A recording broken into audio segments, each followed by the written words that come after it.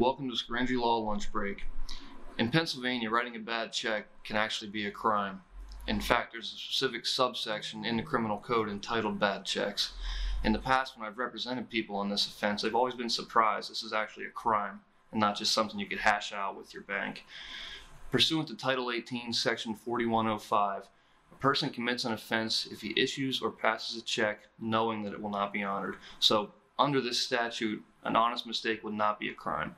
Now, this is still cause for caution, as it might be tough for your bank or the police to determine if in fact it was an honest mistake or you did it on purpose.